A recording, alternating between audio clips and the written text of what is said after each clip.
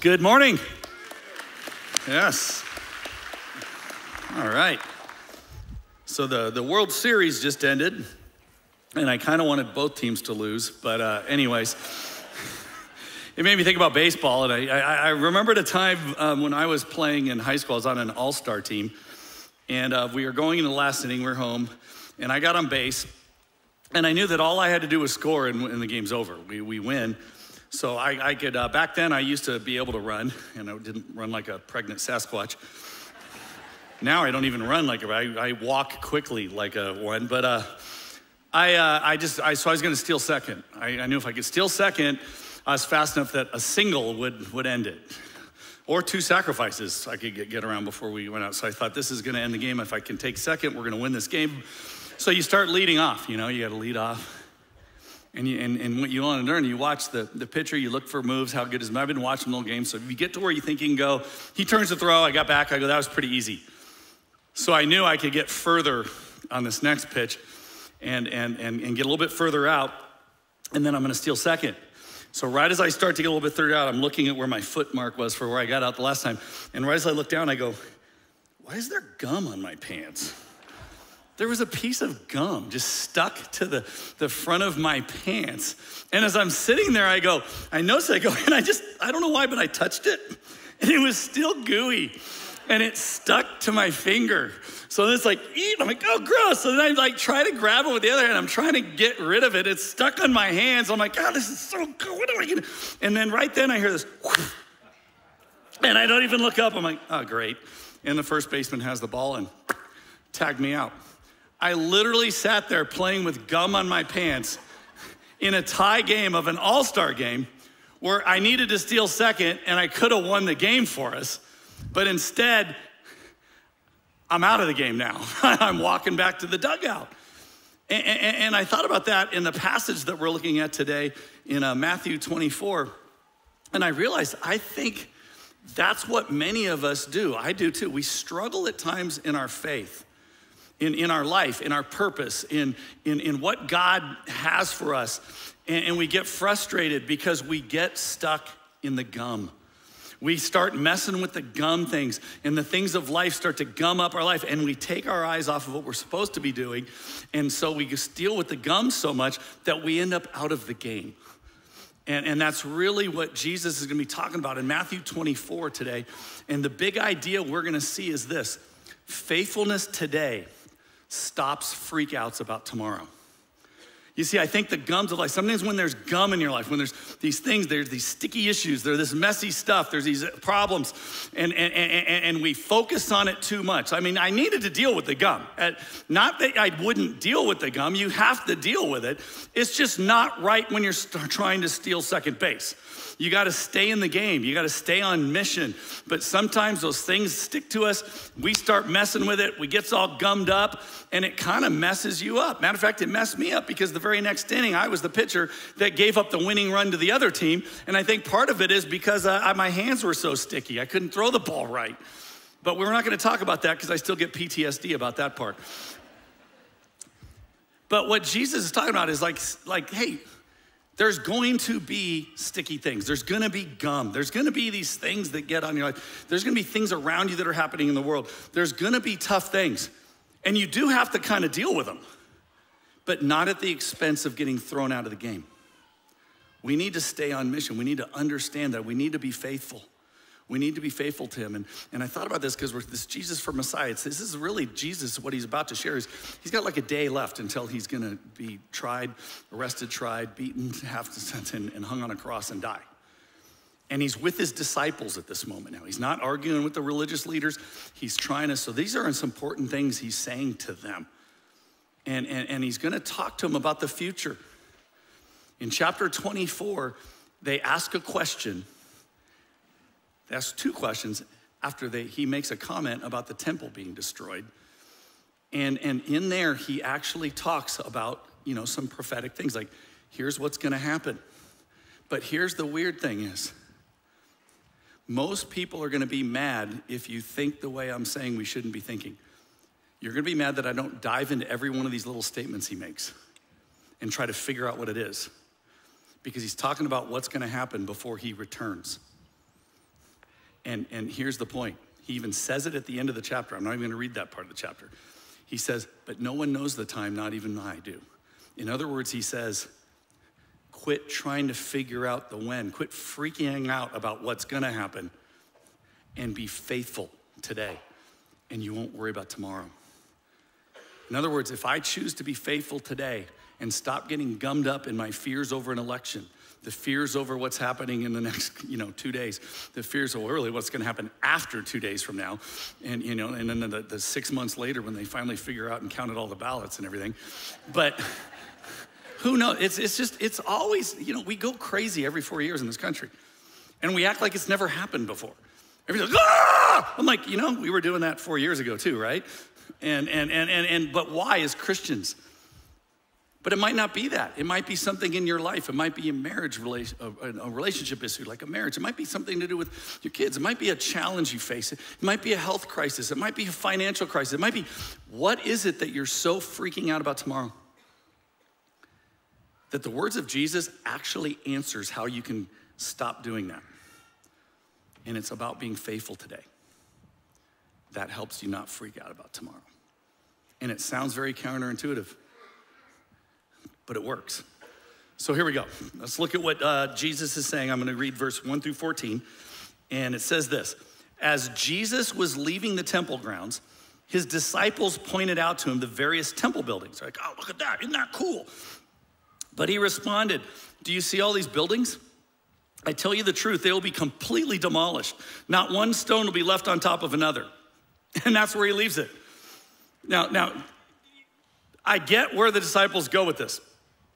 He just left that like, oh yeah, this beautiful temple, the place where God's supposed to be. Yeah, that's going. It's gonna be leveled. We're gonna put it in a mall, but those won't last either. But just, but he says it, doesn't say anything more. So then later, Jesus sat on the Mount of Olives. This whole teaching is called the Olivet Discourse. He's up on the Mount of Olives teaching his disciples. And as he sat there, his disciples came to him privately and said, these are the ones that told him it's all gonna be demolished. He goes, tell us when this will all happen, and what sign will signal your return and the end of the world? So it's like they heard him say, it's all getting wiped out, and that's all they said. And understandably, I would probably have the same idea of like, I think I need more details than just, yeah, that's getting wiped out. And so they come and they ask two questions. They go, come on, Jesus, we gotta talk to you, man. They're freaking out. They're like, when's this gonna happen? When's the temple gonna get destroyed? And when is the world gonna end? When are you gonna come back and the world's gonna end? And I'm thinking about it. I know I'm adding in here, but why the second question? He didn't say anything about the end of the world or his return. He just said the temple's gonna be destroyed. Here's my theory. They assumed if that temple gets wiped out, that means the world is ended. And I think that's what we do. I think when something comes catastrophic in our world, we automatically assume the world is ending. And I think that's one of the problems in how we get caught up in our country, which I told you, we should be active citizens. We should be voting. We should be involved. Don't hear what I'm not saying. But why do we freak out so much about elections? And why is every time our country's having something weird, people want me to preach the book of Revelation and talk about how Jesus is coming back any second? Why do you think that the world revolves around the United States? Because every time our world has something tragic or hard in it, we assume the entire world is ending. Pretty natural. I think we all do it. So I can't fault them for that. But they asked the when question about both of those. His answer never answers the when. Matter of fact, his answer is, you don't need to worry about the when. Because dude, I don't even know when it's happening. Jesus says that. But what does he say in this first part of this passage? He says this. Jesus told them, don't let anyone mislead you. For many will come in my name claiming I am the Messiah. They will deceive many and you will hear of wars and threats of wars, but don't panic. These things must take place, but the end won't follow immediately. Nation will go to war against nation, kingdom against kingdom. There will be famines and earthquakes in many parts of the world, and the Cardinals will still have not won a Super Bowl. But all of this is only the first of birth pains with more to come. So he says, it's just like he's like, all of these things, this cycle of wars and rumors of wars and famines and earthquakes, he's saying, nature is gonna seem like it's getting angry and stuff. Does that sound familiar?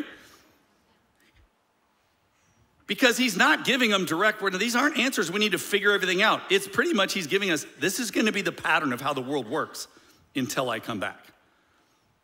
You're gonna have wars in it because you're gonna try to fix everything with government. You're gonna try to make things work, and government's not bad, but it's never gonna fix the problem, so you're gonna keep having the problems. And nature and earth and the world, it's like the whole earth is groaning under sin. And he goes, there's gonna be a cycle of all this, and don't worry. He's trying to encourage him, but he says, but don't worry, that's just the beginning. That's like the birth pains. I just had I didn't, my daughter-in-law just gave birth to our third grandchild. It's a girl this time, a little Isley, so that was awesome a week ago. So now I got 2 grandsons, and now I got a granddaughter. And it's awesome, but they let us know right away, like, you should come down. She had a contraction. I'm like, I'm not showing up till no way. This is just beginning. Matter of fact, the birth itself is just the beginning. I think what Jesus is hinting at is what anyone who's had a kid knows. When we had our first daughter, Micah, my wife, goes through all the labor. She finishes, she's holding the baby, and then she goes, huh. She just let out this older nurse was helping her, and she just goes, huh, I did it, it's over. And she's laughed at her, goes, honey, it just started. and I think Jesus knew that's what he was saying. He goes, you think this is bad. Sometimes we think this is the worst. He's like, it's just beginning. You're like, well, what's encouraging about that? Well, let's go on. Because he says it gets worse. And look at verse 9. He says, then you will be arrested, persecuted, and killed. You'll be hated all over the world because you are my followers. And many will turn away from me and betray and hate each other. And many false prophets will appear and deceive many people. Sin will be rampant everywhere, and the love of many will grow cold. Now, when people read this, and even the rest of the chapter, go study it. It talks about some prophecies in the book of Daniel that are gonna happen, but it's really the same stuff about these prophecies. Like, there's 2 views of this. Well, there's 3, but one is, all of this is only talking about what happened in AD 70, 40 years after Jesus was saying this stuff. When Rome came in, they rebelled against Rome. They tried to, get their own Messiah and make it work their own way. They reject Jesus, and they end up rebelling, and Rome just crushes it, and they destroy the temple. I believe he is talking about that. But then he starts talking about when he's gonna return and stuff a little bit more futuristic. So then you're like, well, is it about that? I think it's about both, because anytime you look in the Old Testament prophecy, there's an already not yetness to it. A lot of these prophecies, there'll be an actual smaller fulfillment, kind of a type, kind of an illustration of what is to come. And AD 70 was an illustration of the end of time. And so what Jesus is really describing here is be aware, don't be misled. Here's the cycle of what's gonna be happening. This is the cycle that's just gonna keep happening. Men and people of the world, men and women, and the world system that's fallen is gonna keep trying to make it work. And it's always gonna fail. And there'll be war, rumors of war. The earth itself is sick, it's gonna have struggles. You are gonna have famines, there's gonna be earthquakes, there's gonna be problems, there's gonna be people. And then you know what's gonna happen? Christians are gonna if you truly are faithful, people are gonna start hating you because the world hates the word of God. And so then they're gonna be frustrated. And it says many will fall away because a lot of Christians come to church, but it doesn't mean you're a Christian. You want comfort, you want a little bit of tweaking life, and when it gets hard to be a Christian, when it's hard to be a Christian in your culture, many walk away. And I think he's saying that is going to keep happening until I return. But here's what he says to his disciples in this moment to encourage their hearts. He goes, but the one who endures to the end will be saved. And the good news about the kingdom will be preached throughout the whole world so that all nations will hear it, and then the end will come. He gives us the mission, he gives the encouragement, and he's really encouraging them in this moment to say, this is how you don't need to freak out about this. You just need to be aware. You don't need to figure everything out. Our job isn't to go, when's Jesus coming back? That just makes us look stupid when he doesn't come back. Our job is to spread the gospel, as he said. His last words to him just a few chapters later after resurrection, he says, go make disciples in all the world. And that's what our calling is.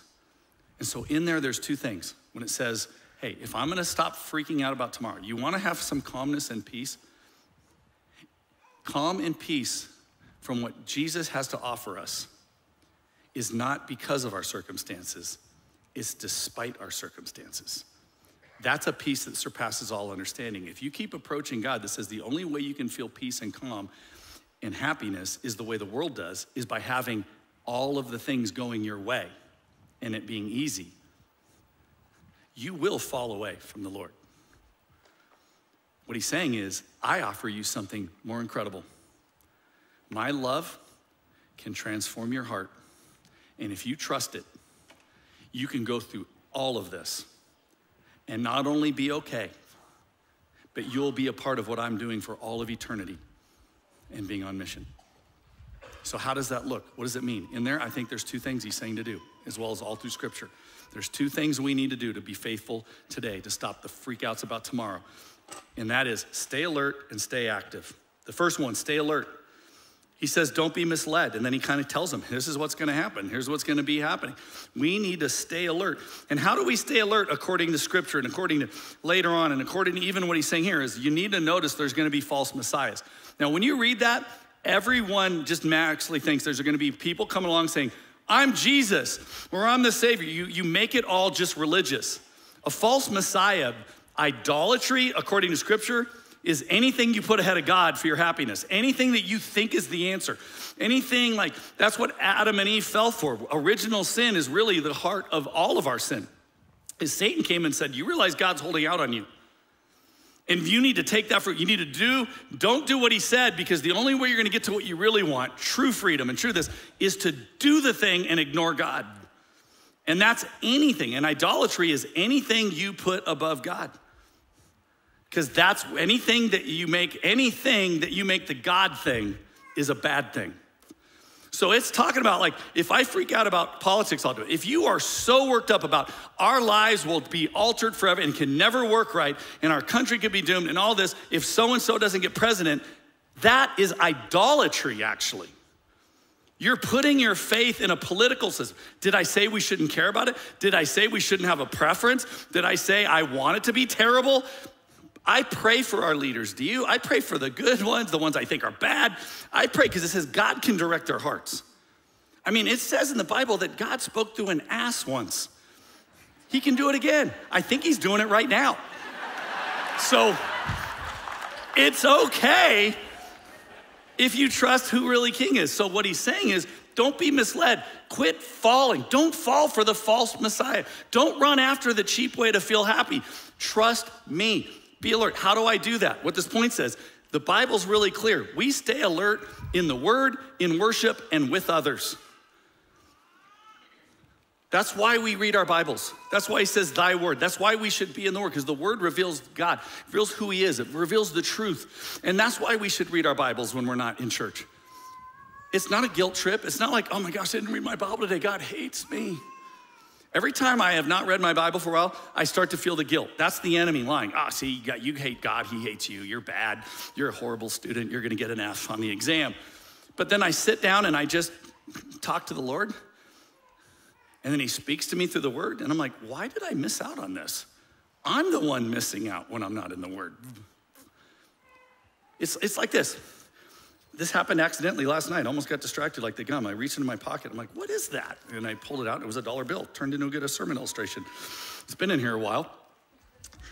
The reason we need to be in the Word is, how do you think they train agents that have to track down and be on the lookout for counterfeit money? They don't sit there and look at the types of counterfeits. Did you know that? You know how they train you to spot counterfeit? You study and spend time holding, learning every principle about, and knowing everything about how the real thing is. You know why? You don't have to study anything else. If you know the real thing, you will always spot the false thing. How do you not fall for false messiahs? By being in the Word and knowing the real one. That's the answer. And we have to stay alert. But you know what? We can be deceived. Why does the New Testament talk so much about being a part of a church and not just being in rows, but being in circles? The rose is we do the corporate worship. Now, worship, what I'm saying in worship, is not just coming here and singing. This is an important part of it, to rally together. But worship is, like it says in Romans, to be a living sacrifice. Jesus says, I died for you so you can live for me. Worship just says, I'm gonna declare the worth of who God is. That's why we sing and celebrate.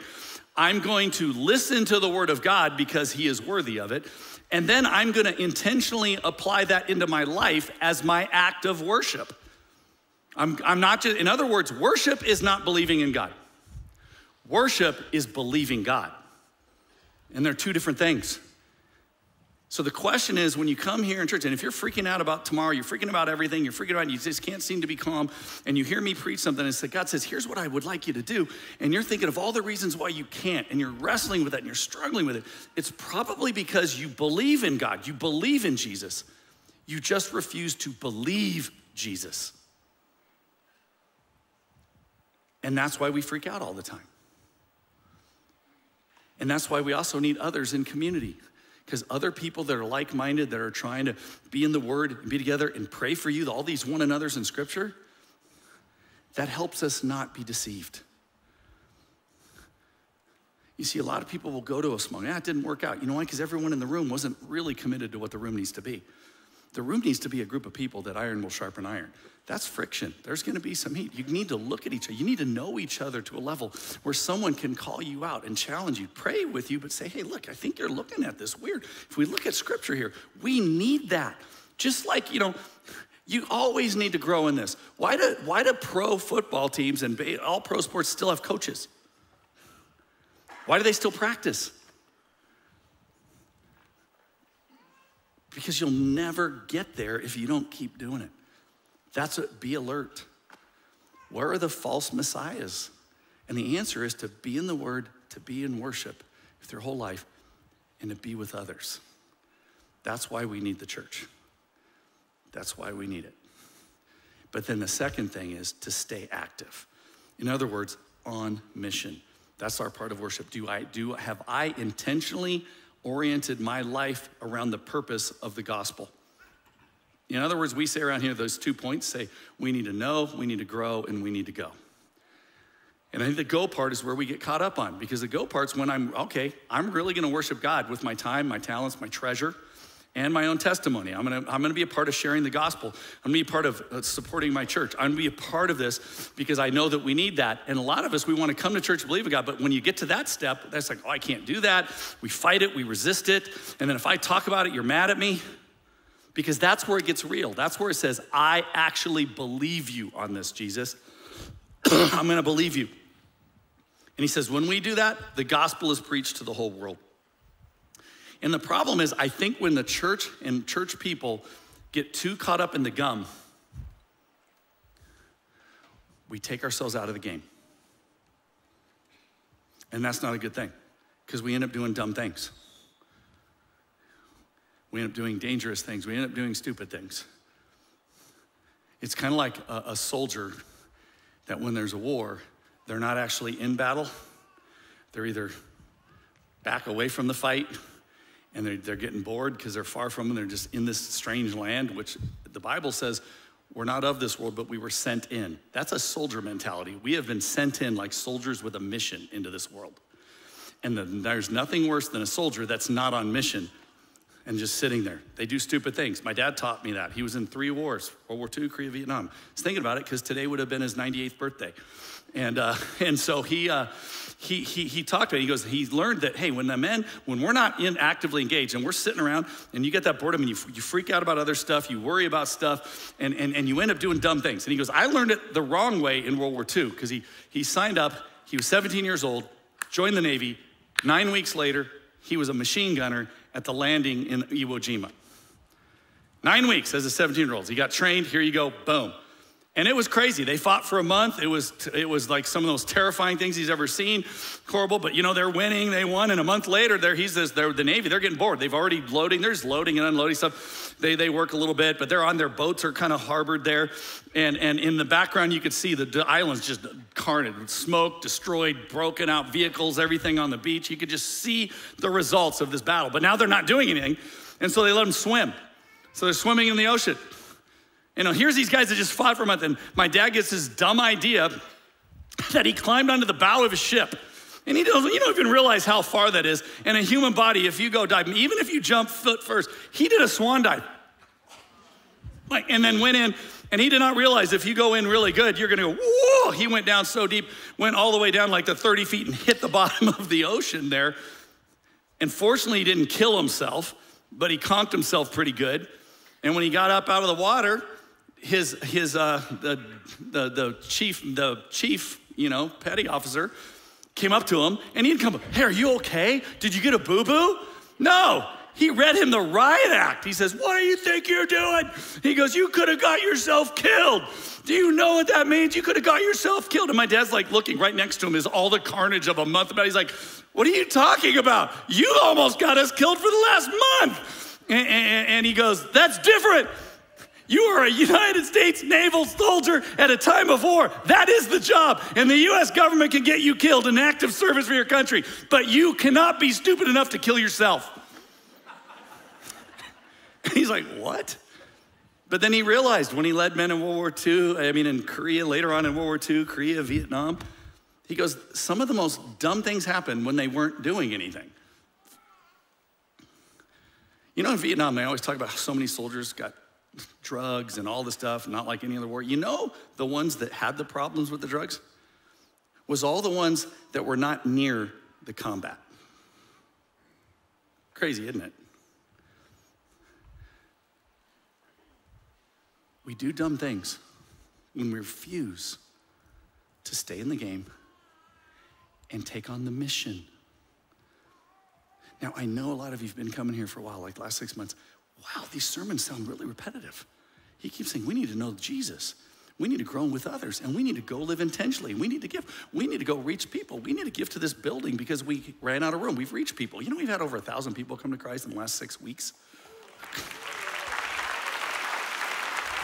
So what I'm telling you is we have a church of people that are doing this. And those of you that give and you serve and you bring in your friends, you are active and you are a part of that. God is using you in this mission. We are doing what it says here. We are actually preaching the gospel to the world. But I gotta keep inviting you guys to join in, the rest of you. Because God is doing something. We don't need to freak out about this, that, or the other thing. We need to trust him completely. And yes, it does sound repetitive, but you know why it's repetitive? Because I've been going through the book of Matthew. You know who's repetitive? Not me, Jesus. Jesus keeps saying, this is the things we need to do. If you know my love, I've given you the Holy Spirit and the forgiveness and the power. You can do these things. And if you don't think you can, you're listening to a lie. You're being misled. So yeah, I got to keep repeating. It's kind of like what Pastor Jeff did a great job preaching on last week. Are you worried about the flash and forgetting the fundamentals? Because Jesus keeps talking about the fundamentals. And when we do this, when we stay alert and stay active, we are in mission and the gospel is preached to the whole world. And you know what? We need to do that even when it doesn't make sense, even when it's hard, because it's God that's gonna make it happen. And I wanna invite a friend out for the rest of this sermon because I believe this is a friend in my life that has embodied this message more than any other human being I have met. His name is Malenga Chela, Dr. Pastor Malenga Chela. Many of you have met him and seen him before. He's the guy we support in Africa, in Zambia. He's a movement maker. He started a church in 2018, back a few months ago when I was preaching on the new building and sharing all the victories of here's why we need to keep giving to this and keep going. He was the one that started Christ Life Church. And then I popped down under him since we helped him start. And what we give here, when you give here, it goes there too. So we're a part of this. Since 2018, when we helped him with Christ Life Church, he has now planted, at the time, it was 8. Had 8 new churches he's already started, but I'll let him share what's going on now as he comes out. Where is he? Hey, come on out here, Malenga. Give me a hug. Can you tell we're twins? Take a seat, my friend. Get comfy. Wonderful. All right, so I just set up who you are, where you're at. You're in Zambia there. And before we dive into the part of the story I want that kind of finishes off this sermon and makes my job easier because you'll preach it better than me, give us an update. Like I said just a few months ago that you've had 8 churches planted now, and where are you at right now? Yes, good to be back, Rock Point. Again, we are grateful to the Lord for the works that are happening in Zambia. We've planted 10 churches. This... It's 2 more just since a couple months ago. Yeah. That's faster than we're planting churches. I mean, it's not a competition because we're losing. But when we catch up to you, it'll be a competition. So, so what else is going on? And we got a picture up here too. This year, we had a team from Rock Point Church come to Zambia, and the team did amazing works. They fed 600 kids in the slum of Chainda. They loved on the kids and shared the gospel with them.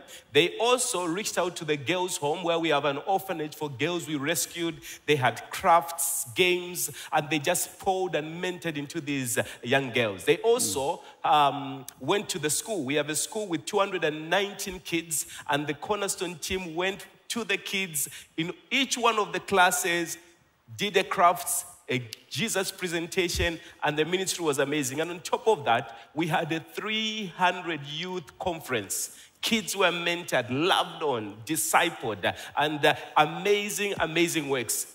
This year, we had a 700 leaders and pastors conference. Pastor Bill came, he poured into the lives of the pastors, mentored them, and Zambia is better because of Rock Point Church. Thank you. It's true, we're better together. We're going into the whole world, guys. We're doing what Jesus has. Rock Point's being faithful. And that's why I'm gonna keep preaching, let's be faithful, and inviting everybody to jump into what's going on. But here's the thing, you think, oh, that's great. You're planting all these churches, you got it going well. I know when you plant churches, it takes a special kind of stupid. That's why we got along so well. And it's hard. But it was even harder before this even got started. Because you had to learn to be faithful. You were already going in ministry, you were a pastor, but according to what you thought at the time, your plan in your life got completely derailed, almost made you struggle with maybe being frustrated with God because you got wrongfully in prison for what, 2 years and 3 months? Yes. Tell us about that. In 2006, I was serving the Lord in Zambia as a minister of the gospel. Then this gentleman came to Zambia, and he told me that he came from a nation called Tanzania. He was helping orphans, widows, and doing amazing ministry there. He invited me. So I jumped on the vehicle that he was driving from Zambia to Tanzania, 2 days drive. When we arrived in Dar es Salaam, Tanzania, to my surprise, police officers pounced on us. One of them came and he was holding a pistol to my head and he said, "You are under arrest." Later, the officer told me that the gentleman who had invited me was not a minister of the gospel. Instead, he was an international criminal. And the vehicle that he was driving was a stolen car. And since I was a foreigner there, they thought I must have been his ally. And they ended imprisoning me for 2 years, 3 months before the day of judgment came. Now, friends, you have to understand that African prisons are different from American prisons. American prisons are what we call a 5-star hotel. I mean, after being imprisoned, I was beaten in the prison. I was thrown in human excrement in a field toilet. And I spent my night there. The food we had was bad. It was awful.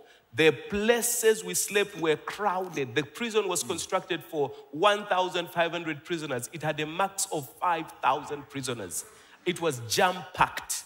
And while I was there, I even started complaining. I thought, Lord, why would you do this to me? But in those days, the Lord spoke to me and encouraged me. And instead of complaining, we started preaching the word of God on a daily basis in prison. We preached the gospel in the morning, after the bad meal, in the afternoon, and even in the evening. And I'm so grateful to the Lord that during my time in prison, the Lord used us to minister the gospel to men who had never entered the church building, to men who had lived as hardcore criminals, to Muslims and other people who had no faith in Christ. So, I want to hear, because he'll never say this, but how many people came to Christ when you, and then you started leading others, helped you kind of preaching the gospel in your 2 years? How many came to the Lord? During the time of my 2 years, 3 months in prison, we saw over 5,000 people come to know Christ. Wow. And that was difficult. Like, we're being honest. Like, guys, what God asks us to be faithful is sometimes it's very hard. That's super counterintuitive. It was easy for you to say, why are you letting this happen? But as you started it, what really changed you in that moment? Like the process with the man who was with you that you got arrested because of him. He ended up having some issues and you had to make a choice. And didn't that kind of change your view on some stuff? Yeah. The gentleman who deceived me and told me that he was a minister and yet he was an international criminal was arrested with me. After going in prison, I later learned that he was also a human trafficker. While he was in prison, he decided to end his life. He took an overdose of medicine, and instead of dying, he became very sick. He couldn't walk, he couldn't talk, he just lay on the bed, the mattress that he was sleeping on, and he had serious diarrhea. When he became that sick, the prison officer in charge of the prison called me in his office and he said, hey, we know that you are a minister of the gospel, but we are advising you that since this gentleman that you were arrested with is sick, don't help him. Just let him die because he's a wicked man. And if you do help him, the judges and the police officers will hear about it and they will conclude that you are his ally in all the criminal activities that he's done and you'll be convicted with him. Friends, I'm so grateful to the Lord that when I walked into that prison, I carried my Bible with me. And I read the Bible every day. I prayed through the Bible every day. And as I read the Bible in prison, I came across Matthew chapter 5, verse 44, where the Bible says, love your enemy. And those words hit me. Through those words, the Lord was telling me to disregard the advice of the prison officer in charge of the prison and just reach out to my enemy and love him. It was hard. The gentleman was sick for 2 weeks. He couldn't walk, he couldn't talk, and there was nobody to help him. And I went there in obedience to the word of God and started nursing him, literally washing his underwear, cleaning him, literally the way a mother nurses a toddler for 2 weeks. I would join long queues in prison, getting food and feeding him. And in those days, I started asking myself, I thought, what's life? What is the meaning of life when you've been wrongfully imprisoned? You're sleeping in a crowded place full of bedbugs. What's life when you don't have all the luxuries we long for, such as money, nice bed, TV, etc., etc.? What's life? And it was in those moments the Lord started teaching me that life is an opportunity that God gives to us. Life is an opportunity to love, to serve, and to honor God and mankind. And I remember as I continued cleaning my enemy and washing his underwear, I started saying to the Lord from the depth of my heart, I said, Lord Jesus, I love you. As I clean this man, I'm doing it in obedience to your word. I'm doing it as an expression of my love for you. And amazingly, as I said that prayer to the Lord, I felt the presence of the Lord rest upon me in prison while I was doing that dirty work. I felt the peace of the Lord that surpasses all human understanding and the grace and the strength I needed to carry on for the 2 years, 3 months I was in prison.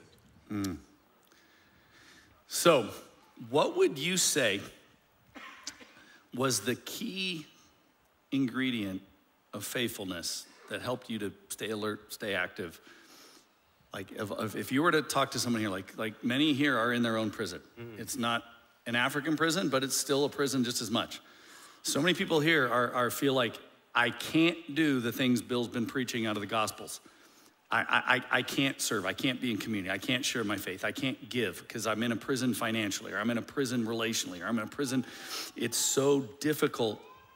They feel trapped, and they might even be wrestling with the feelings you first said, and they're in prison, and it's God's fault. What would you say? What did you hold on to? What's the key to getting past that and to be able to experience what you experienced? I think the key is surrender. Surrender. Getting to a point where you surrender to the rule of God's word in your life. Getting to a point where you surrender to God's command and obey him in line with where you are at.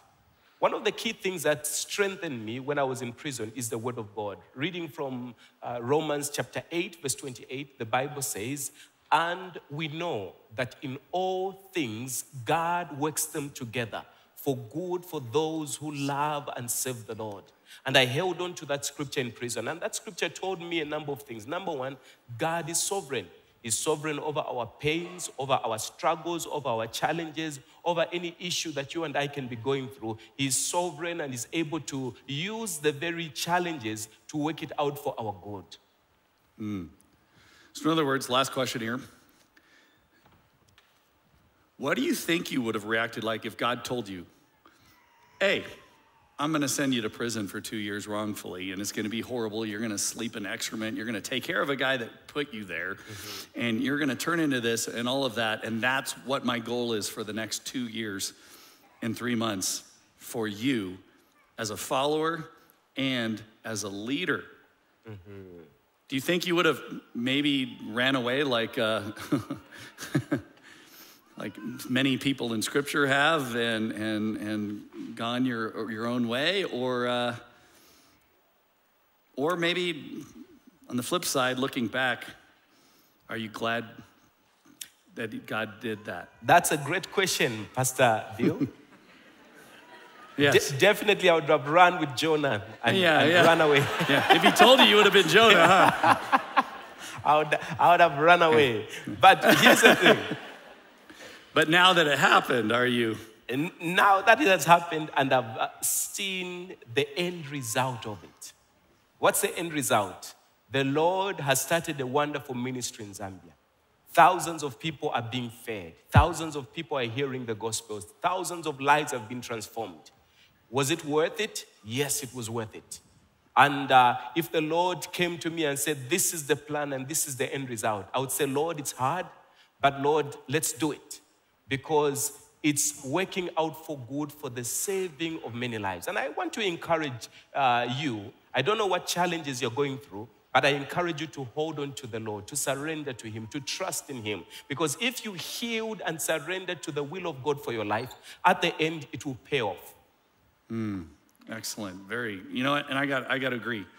Because the truth is how it's what you inspire me, my friend. I mean, a lot of guys, when we go over there and you're like, oh, we're the big church from America. We come over, we're going to save the day.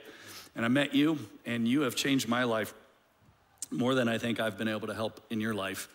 And the way you lead and just how God has used you, and knowing your story, it is obvious that it wasn't, you led 5,000 people to the Lord.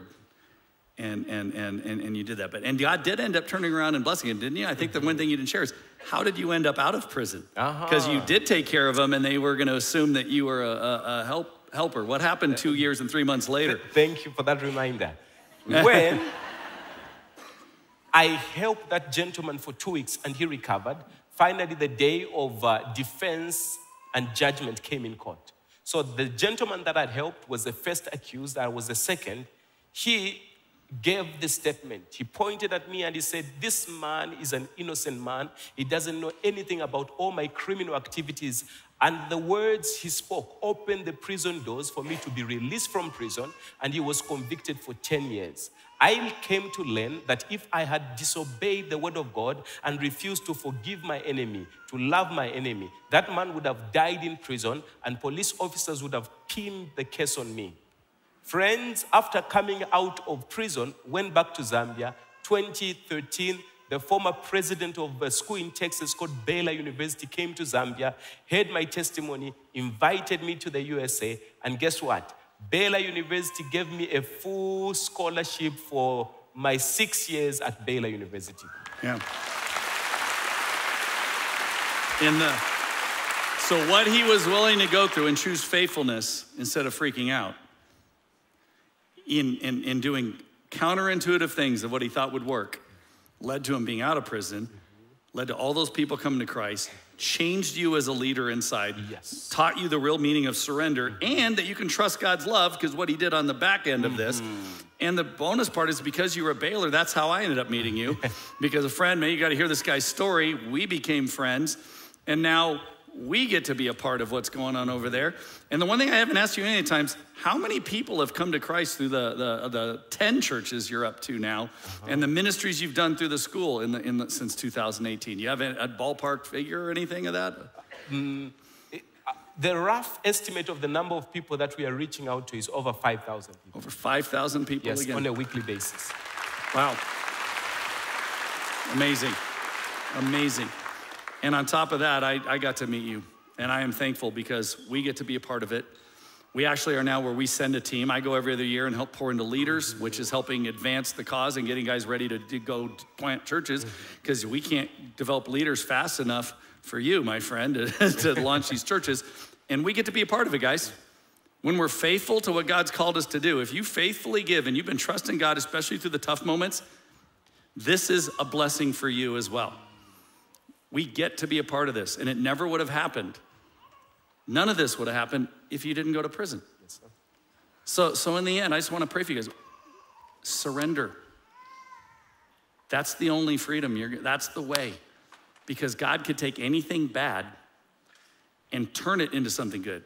But like you said in Romans, his promise is, if you trust me, you have to be faithful. You can't just say, I believe in Jesus and he'll fix this. You got to say, I'm going to believe Jesus through this. And I'm going to stay alert and I'm going to stay active. So my challenge to us as we pray here is, hey, some of you, if you've come to Christ in the last few weeks, some of you could surrender. When we pray right now, you could give your life to Christ right now. Say, I believe in you, Jesus. I'm going to choose to believe you. And then get up and go get baptized. If you've been a believer and you haven't been baptized, that's one of the first acts of what's stopping you from trusting him. Just go out there right after. They got all the stuff. They get the towels, the clothes. You can go get baptized. Another thing you can do if you're really intrigued by what's going on is you can get personally involved in Zambia. I know we're all involved that we give, when we give here, it goes there. But you can sign up. You can go out there to his table, meet Malenga, and sign up to go on one of our trips and talk to him and learn some more about it. And also, if you feel like, you know what, I was really moved by Malenga's story, it's not just about us here. If you feel like I would like to give above and beyond what I do at Rockman, I just really am moved by this, you can actually personally support what's going on over there as well and advance the gospel quicker. But as we close, my challenge is, as Malenga said, surrender to that love and then surrender to his word and see what happens. So Malenga, let's do it this way. Can you pray first and pray over everyone here, especially those who are struggling maybe in their prison, and give them a prayer that they would see the freedom of Christ. And I told you what, kind of a prayer like that, but I'm gonna ask you what I did last night. Would you pray in the native tongue of Bemban? Yes. How's it said? Bemba. Bemba. Yeah. I was remotely close. Yeah. Bemba. And then I'll pray for you and we'll close it out of here. How's that sound? Okay, let's pray. Mwele satata twatotela pa ichitemwiko chenu n'oluse lweno tulelo mboko bati paleni abana bene muri kino kilonganiro cha Rock Point Church mubafwe nabala bonse mwelesa abalepita mu mafya yako sa lekeni mube na bena mubakoseleshe nokubafumya mpaka tika mafya yabo mwishina ili amfumu Yesu Kristo. Amen. Amen. And Father God, I just thank you for my friend. I thank you for his story. I thank you for the way he can encourage us all. And I pray for myself, everyone in this room, and anyone watching online, that we would understand this, that if we are struggling right now, feeling like we're in a prison and we just can't be faithful, we can't trust you at this moment, that Lord, we would not be misled by that we would embrace and surrender to your way in order to just experience a peace that surpasses all understanding. Be with us who are really, really wrestling right now and struggling with some deep, hard things. But I pray that we would just hold on to you through all of this. And Lord, I pray for Malenga. I pray for his family as they'll be traveling here to meet him soon. I pray that he has a great time in the United States and he goes back with incredible, more stamina than he already has. And that we can hear the story of the tens upon thousands of people that are coming to know you in all of the regions of Zambia in the next few years. So Lord, I just thank you and I pray this in the mighty name of Jesus. Amen. Amen. Hey, let's thank Malenga for being here. Thank you. Hey, thanks for joining us for service online this weekend. Be sure to follow us on social media and connect with us on the Rock Point Church app for prayer and everything happening here at Rock Point.